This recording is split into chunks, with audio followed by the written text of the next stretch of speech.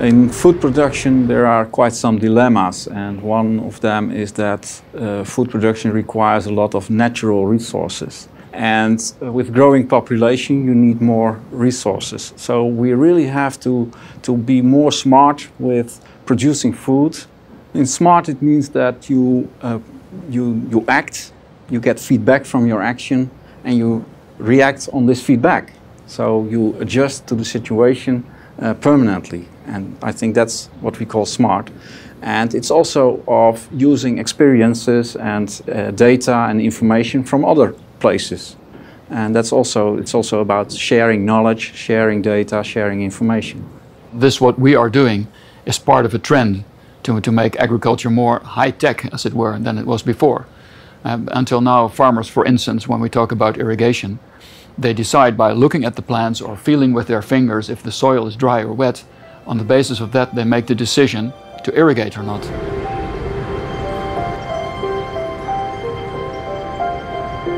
The goal of Agrifi is to create an ecosystem for disease prediction management.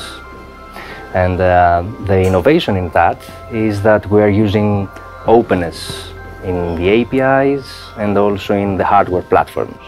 So what we want to offer to the farmers is an open ecosystem based, of course, on FIWARE.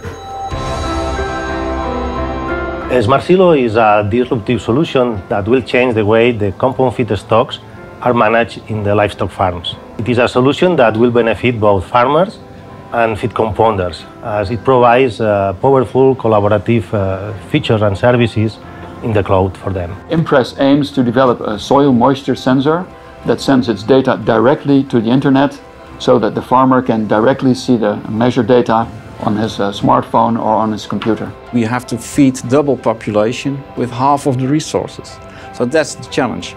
And if IT can bring in just one small part of this puzzle, you know, there are a lot of ways to deal with this, but we really have a challenge, I would say, a responsibility in that. And I strongly believe that IT can be an important part of the puzzle.